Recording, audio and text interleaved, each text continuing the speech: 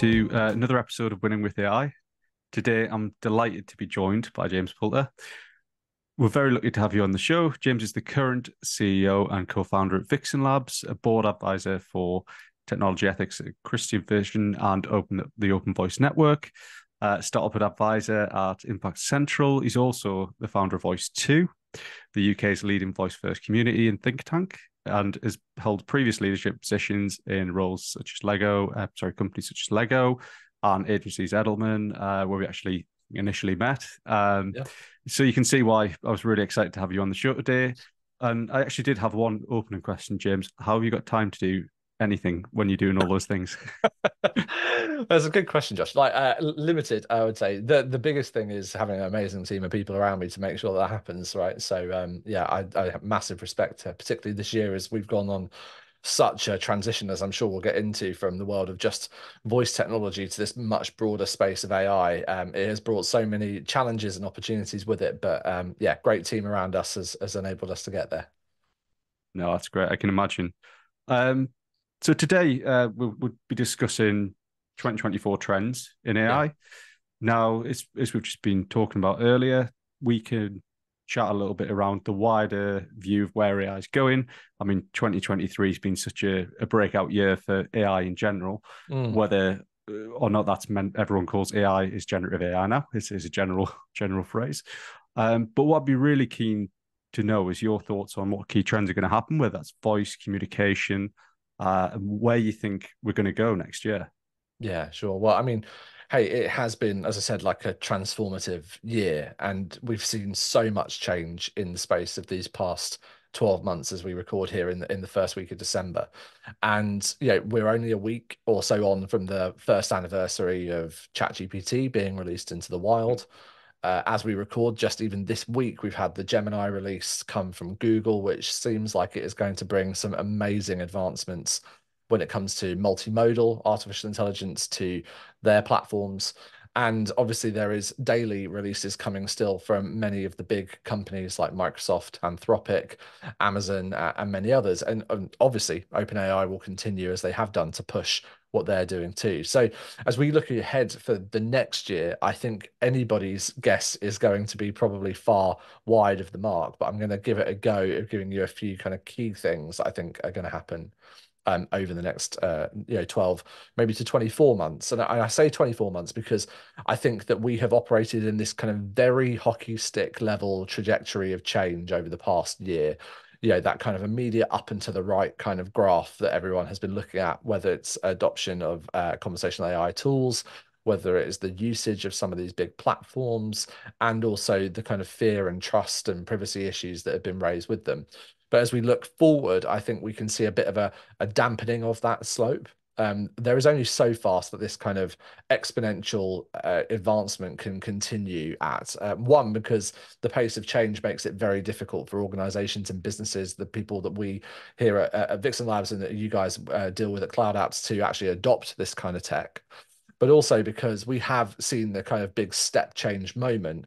And it takes a while for these things to bed in and for the use cases to be borne out. So I think the first trend I would say is actually a slowing down of the advancements, but more we move from what I'd see as a kind of innovation phase into an operational phase as we kind of go into the start of the new year. It's a really interesting point, that, because actually 2024 surely it's almost going to be a bit of a catch-up year because you've got so many different forms of AI now as well. Obviously, we're talking about conversational here. We're talking about generative AI. You've got voice. You've got so many different bits and pieces to it. So would you say, in terms of business adoption, that there's almost that lag? I know we see probably a UK specific stat, but around 28% of businesses in the UK are adopting AI at the moment. So that's still only a very small proportion compared to the amount of people talking about it.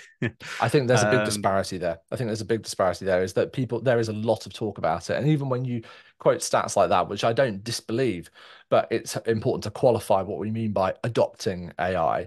Many people are adopting AI by accident or not with any proactive choice. And what I mean by that is that, if you think about the largest software suites that most of us run our businesses on today, Microsoft Office, Google Suite, tools like Salesforce and Adobe that power many of these businesses.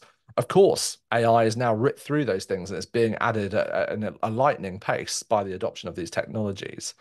Um, and businesses are working out, okay, this stuff is here now. What do I do about it? Like, and what do I do with it?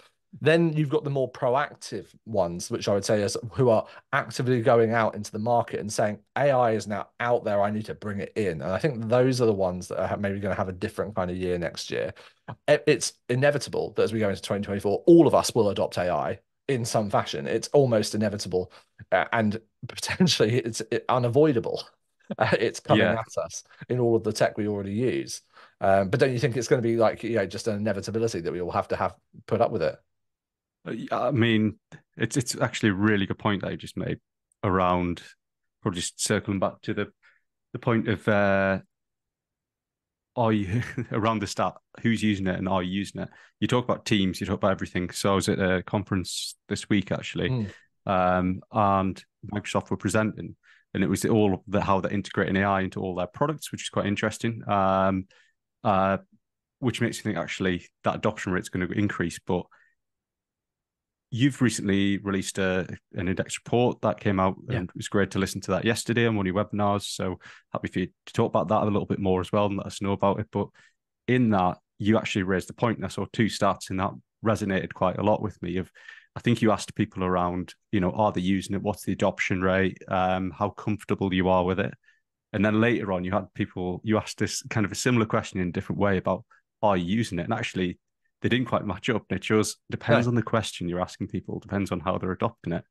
And you've got things like even, Alexa for voice, AI, just went off there, shouldn't have said that.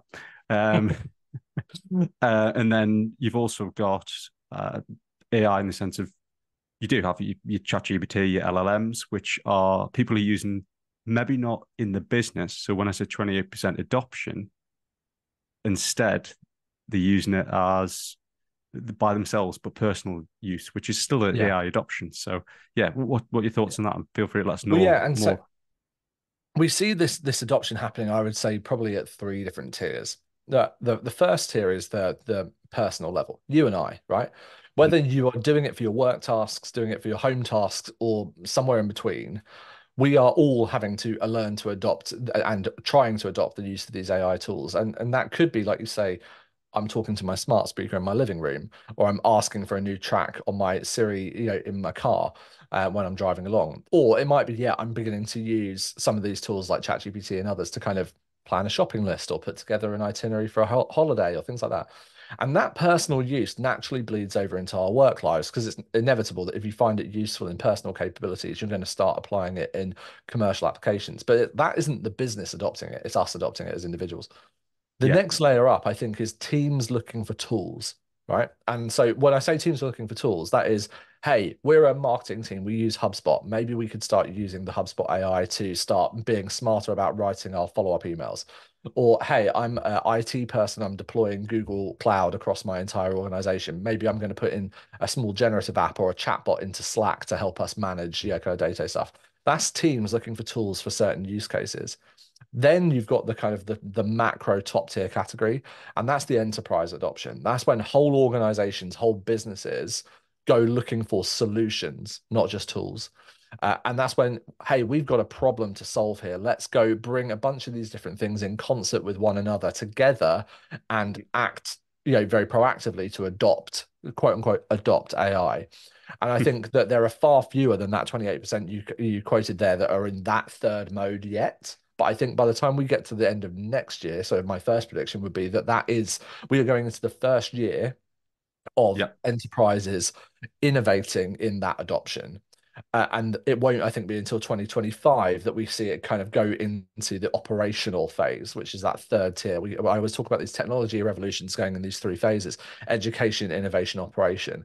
And this year, it feels like 2023 has been the year of education. We've been learning at a personal, a team, a business level, what is this stuff, right? Because it's yeah. kind of come out of left field.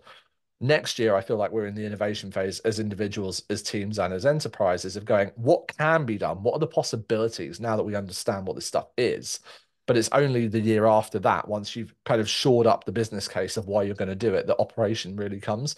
And we've seen this happen with voice technology over a number of years now. When we first started Vixen Labs back in 2018, and we're coming up on our 5-year anniversary next week, we were very much in that education phase. People had heard of Alexa. They might have bought a device. They might have one in their living room or playing around with it in their kitchen, but businesses certainly weren't doing anything. And I often compare it to like the Carling eye pint phase of adoption. You might remember that I back in the do remember day. that. Yeah, yeah, I don't think either of us worked on that campaign, but like, back in the day, these early apps that came out on the App Store that were like complete novelty things to play around with, at the pub. If you don't know what I'm talking about, the Carling Eye Pint, an app that literally simulated a pint of lager that you could hold up to your face and look like you were drinking it. Complete rubbish. But, they showed the capability of the technology. Even silly apps like that showed it off. yeah, That an accelerometer, that a screen, that a touch screen interface, with speakers that you could hear across a table in a crowded pub. It brought together those features and delivered it. We saw the same thing with voice, and we're seeing the same thing now with some of the creative executions that are possible with things like DALL-E and ChatGPT. But yeah. next year, I think we enter into 2024 being that real innovation phase where we begin to work out what's this really useful for at more scale than we have done in the past few months. And it's important to remember it's only been a few months, really, that most people have had time to get their heads and hearts around this. Yeah, definitely. I think, you know, all great points. And it's interesting that phrase of education innovation. And what was the last one? Sorry, Operation, we see, yeah, that's that operation. third Yeah, phase where okay. it kind of goes into business as usual, not just some innovation team's job to understand it. Yeah, okay. I like that. So this year's been all. It's definitely been an education year, and it's funny you say.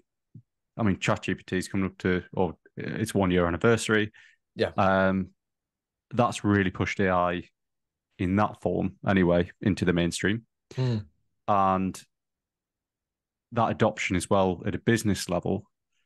I'm sure the innovation next year is definitely going to happen because we're getting, for example, at Cloud Apps, more and more questions about actually, okay, um, we've got an AI product that sits in a certain part. We're around the sales enablement, things like that, but it can do a lot more than that. And actually, we're starting to get questions asked to us more and more about what can it do, and you can see it's almost like that education phase is come to an end, and people are starting to click.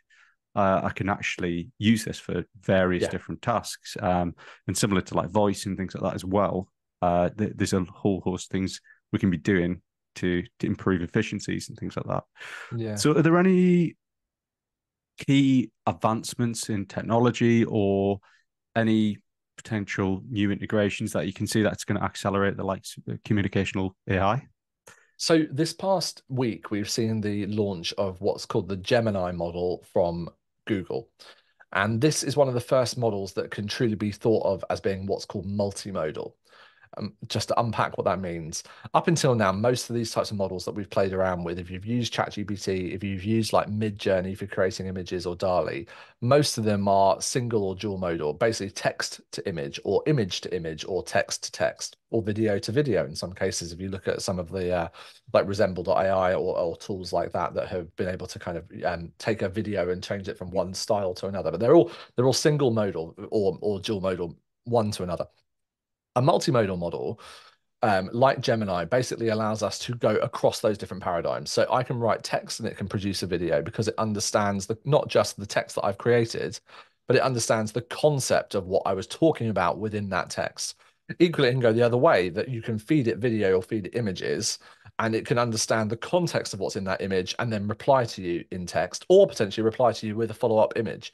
And these multimodal models, they unlock a whole new level of assistance because what it allows the computing to do is behave much more like a human, behave much more like we would do. Because obviously, we don't just experience the world through text or images alone or video alone. We take them in concert with one another and we respond in concert with one another in a kind of, 4D kind of fashion.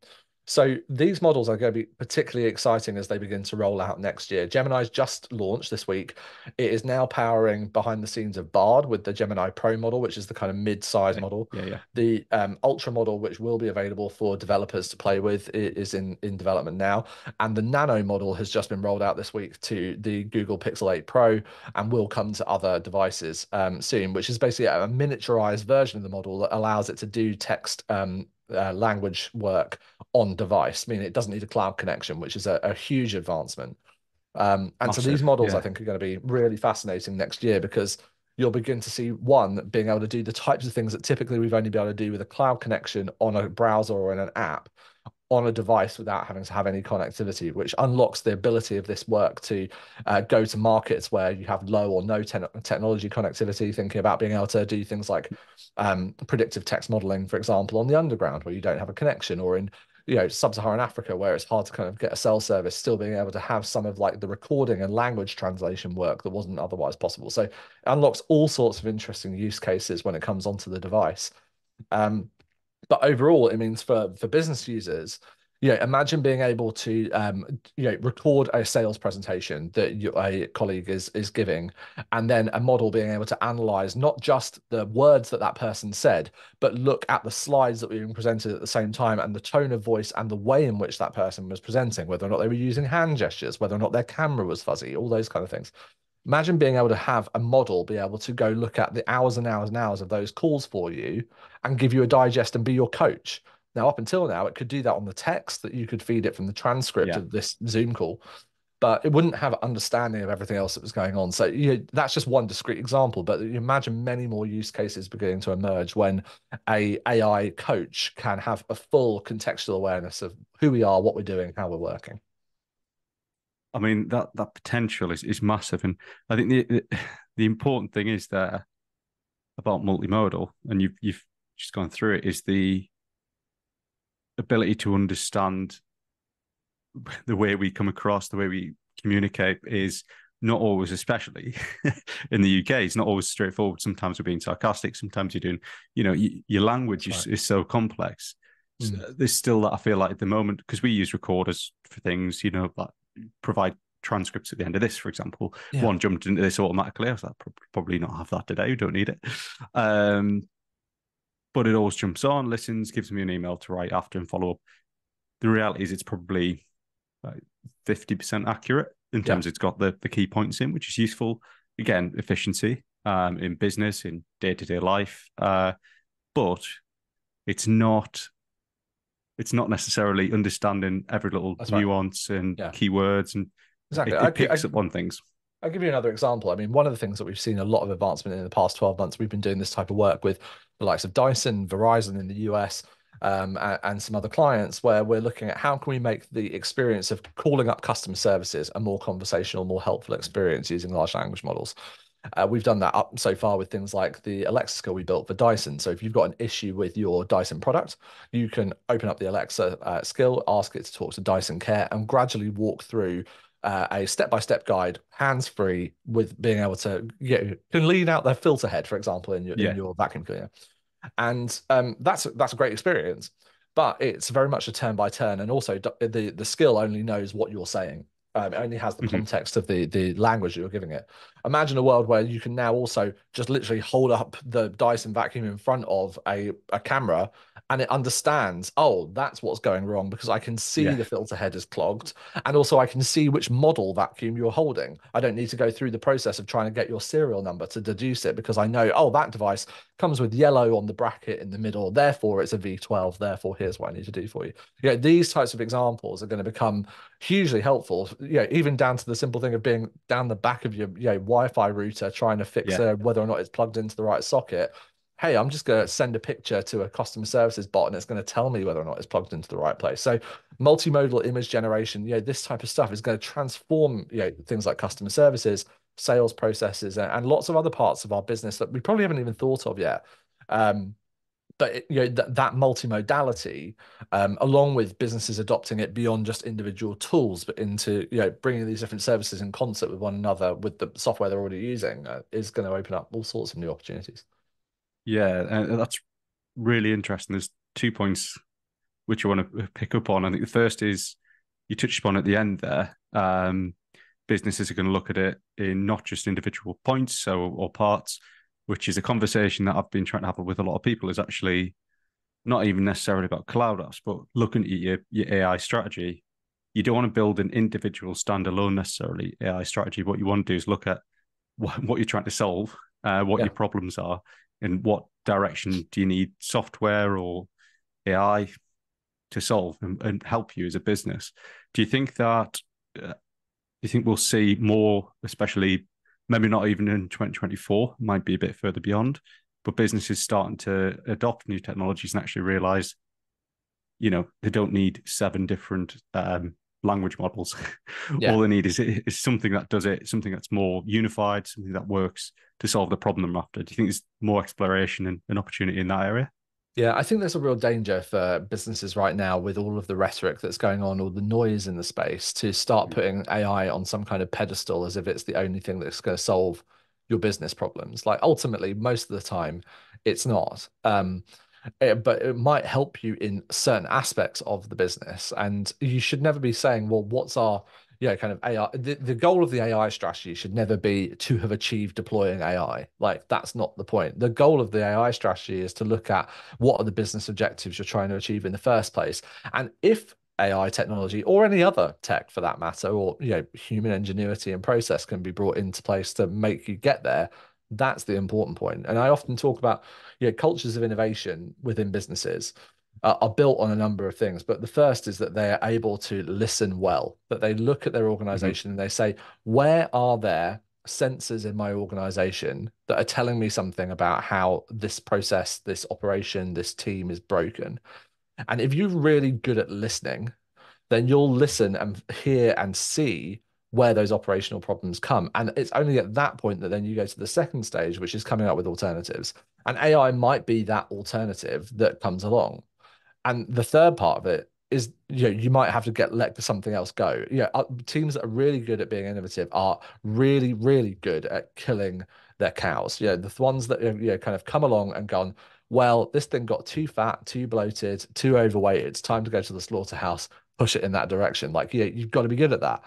Yeah. And so I often talk about, innovative teams. They're the ones that learn how to control by listening. They Mm-hmm. find alternatives and they know how to delete stuff. Control or delete. That's how you reboot. That's how you get stuff going. So innovation is built on that. And your AI strategy has to be thought of in that way. It's not to say we have to achieve having deployed AI, otherwise we're going to get left behind. What we have to do is work out where are our problems and what are our solutions. And if the AI can help us get there, then great, deploy it. If it doesn't, move it out of the way and do something else. Yeah. I completely agree. I think there is I don't know if it's a fear, if fear is fair to say, but I think it's, oh my God, we need to tick a box because someone's put on their OKRs or whatever they've got, Yeah, KPIs. We need to implement AI in 2024. And that could be, you need to look at what problems you need to solve yeah, and implement that. yeah, Whether this is next year or not, I know we're looking at trends, but you've made me think about one of the points earlier that you said. You talk about, multimodal AI, it's developing quickly. And then if you look in a business world, and I recently had a conversation, which is really interesting, which is saying actually could potentially we see a point where I don't think maybe next year or in the next couple of years, but is a business and is a vendor or is yeah. anything, business to business having two conversations, do you think we'll reach a stage where you'll see the two AIs talking to each other and actually you talk about, image recognition, model recognition, things like that. It's Yeah. going to be that level of detail now is so complex and it's only going to evolve. Do you think we'll have, for example, Vixen Labs talking to cloud apps as an example? We both want to buy each other's products, or, we want to get Vixen Labs involved. We've got a certain price threshold or, certain criteria that we want to hit. You've got an AI which is saying, actually, we're only going to sell at this point and do this. Do you think we'll just put the two AIs together and they'll figure it out? When In the longest of science fiction terms, yes, I think that there probably is a world of that. In the shorter term, I think we see some nudges in this direction already. If you think about what OpenAI are trying to do with the GPTs that they've released in the GPT store that's due to come in coming weeks, it is a first foray into essentially saying there can be custom branded or business owned versions of these AIs that can go and take agency on your behalf.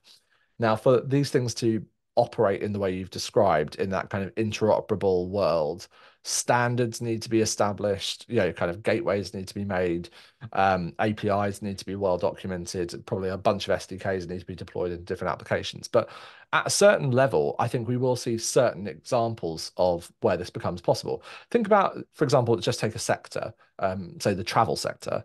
Mhm. It would make sense, right? That Hertz car rental or Euro or whoever it is that you use to kind of Yeah, grab your car when you land in, Madeira and you're off on your holiday, that they might have an AI bot that can help you book a car. It yeah, would be very sensible for that AI bot to also be able to talk to my British Airways, kind of executive club bot that can redeem my points. And it would also make a lot of sense for that BA bot to also be able to talk to the Heathrow bot to be able to arrange my parking. And I should be able to go to ChatGPT and say, I want to travel to Mallorca on the 12th of September next year, sort it out. And it just goes and does those things. Now, yeah. within these kind of verticalized sectors, within these kind of clusters of different AIs that might exist, acting on behalf of these brands, I think in short order, we may begin to see something of that kind of orchestration begin to happen. The Mhm. real question is, will we be giving commands to these individual brands to go and do that?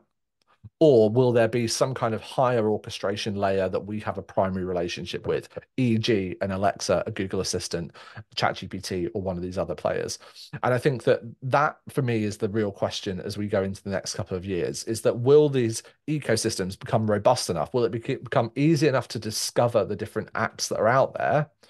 Or will we Yeah, rely upon another AI agent that kind of sits in a macro overlay layer that controls that orchestration for us? It's the Jarvis example that we've seen, from Iron Man or the Jetsons or any of these things, right? yeah, Is that you don't have a whole army of bots that you're talking to. You just talk to one thing that's your companion and it goes and does the work for you. And that's, I think, an interesting opportunity for us to look at. If you look at what Alexa are doing with the Alexa LLM, that seems to be their approach.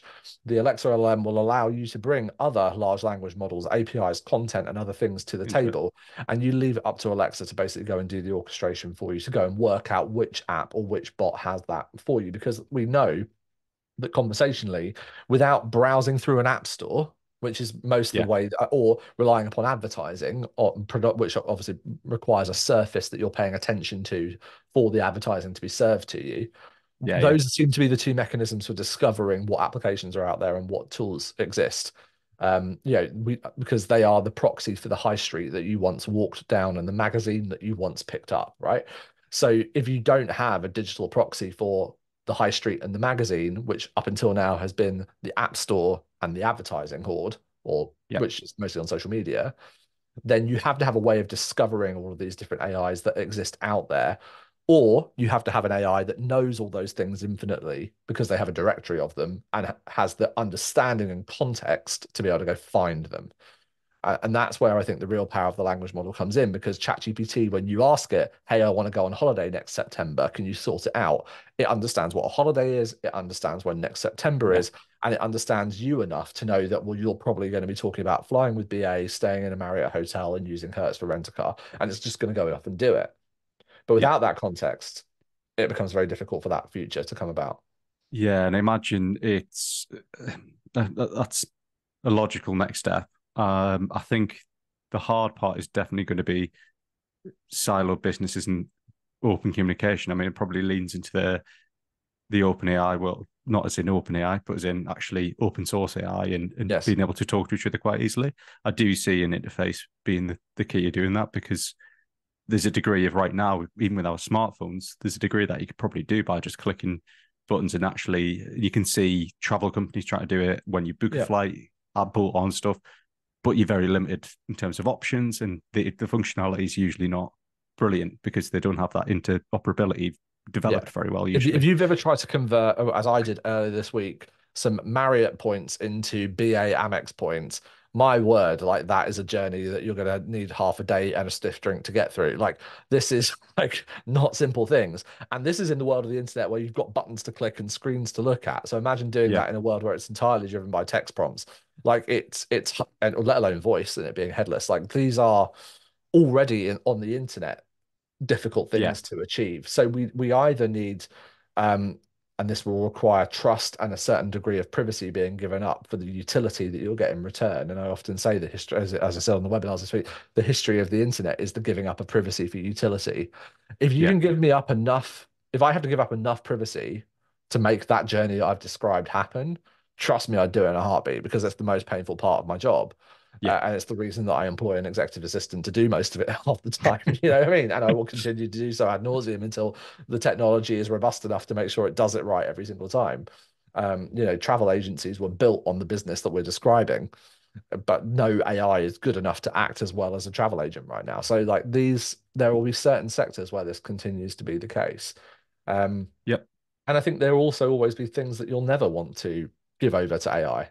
You know, buying a car, for example. Tesla have got it about as close as possible to buying a car sight unseen on the web, right? And many others are trying to emulate and follow that. But the reason that works is because there are enough Teslas on the road that you've gone and experienced, Yeah. You've had right? the physical, tangible experience of doing it. Yes, And yeah. right. Yeah. I don't think that you're just going to go into ChatGPT next Tuesday and say, buy me a car and let it just go off and do that job for you.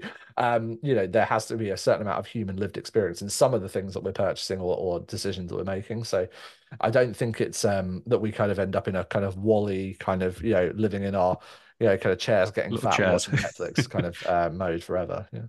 Yeah, not quite yet anyway. But we actually, one of my colleagues did actually buy a Tesla on the phone, which I Yeah. thought that is, yeah, I was quite surprised because it's quite a large, obviously quite a big purchase to do on your phone. Like even that weirdly reassurance of doing it on your laptop because it feels more structured, even though Somehow there's it's no better. I don't difference. know. I know I've done it myself before. Like Yeah, it's a I'll jump on browser my on a laptop. different size screen, but somehow we get some reassurance out of it. And that's what I mean is that we are still, as much as the technology accelerates, humans take a while to move in these Yeah. paradigms. It takes a while for us to become comfortable with new form factors, with new ways of getting things done. And we see this already, even with our AI Consumer Index research that launched this week, which I'm sure people can find a link to in the show notes, I'll add will one. be will show that in a very short space of time, about 30% of people in the UK and the US are already willing to make a purchase with a chatbot. But that doesn't actually surprise me all that much because the paradigm of doing so is okay, texting back and forth, but you're ultimately still probably clicking a link and going and pressing buy, probably on a desktop computer or maybe on a mobile device. It's not that different. Whereas even 7 years into, maybe 8 years into the kind of widespread adoption of smart speakers, the purchase rates of often quite cheap products, usually grocery products, is still only hovering in the 20 percentiles for most markets on Alexa. And you have to ask, well, why is that? It's because, well, as humans, it takes a lot of people a long time to get quite comfortable with just talking to a robot in a box in the corner of the living room and relying Yeah. upon it to deliver even something as benign as batteries or dishwasher powder. So it will take us a while before I think any of us are ordering a car, kind of on our smart speaker, because it just takes us time to get, used to these types of things. Yeah. Habits, forming habits and That's right. that acceptance. Um, before we wrap up, just one thing I'd like to just touch upon is Yeah. ethics. Yeah. Just really keen to get just a couple of thoughts on that because obviously you've got a lot of involvement in that world and especially around AI. You talked about it, giving your data up as well and your privacy. Yeah. So, what do you think? Is there any kind of key trend around that point you'll see in 2024? Yeah, I'd say for the ethical debate, it's one that is raging in lots of different parts of the business world right now, but it's mostly at the level of governance and governments in terms of regulation. For those businesses that are out there that are beginning to implement AI, I think it's something that we need to think on really critically. Back to those three levels we had at the start. What are Mhm. you going to ask of the people that work for you and the customers that you serve on the most individual level? So thinking critically about how will we deploy AI tools in the organization? What data are we willing to capture of the people that work for us and the customers that we serve? I think that's the most critical question. Yep. Hopefully, it's not a new question though. AI shouldn't really have changed that all that much. It's more than the question of what are you going to do with that data and how might you use it in the future that is the real challenge.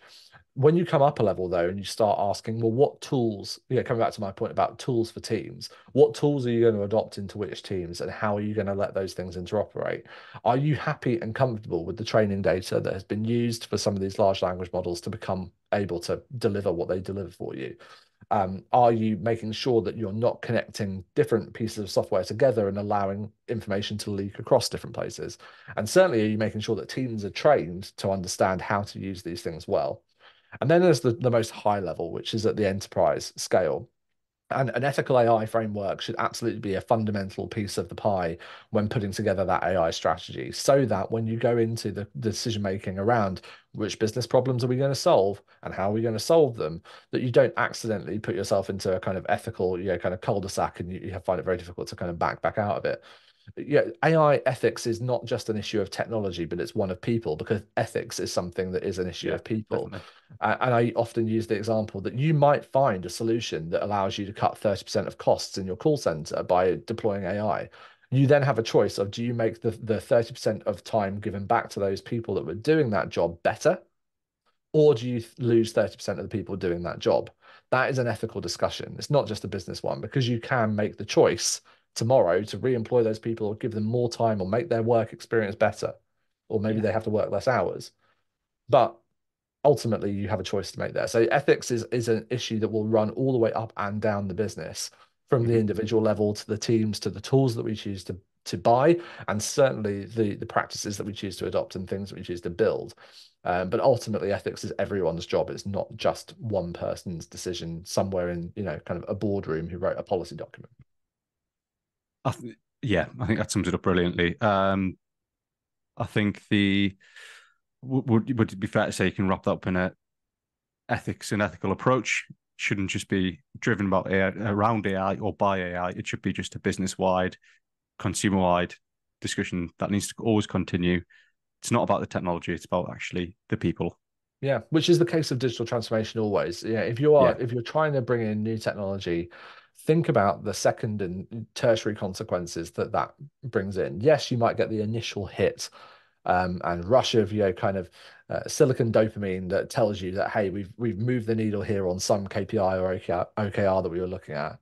But what are the secondary and tertiary consequences of that? These are the things where the ethical issues often arise.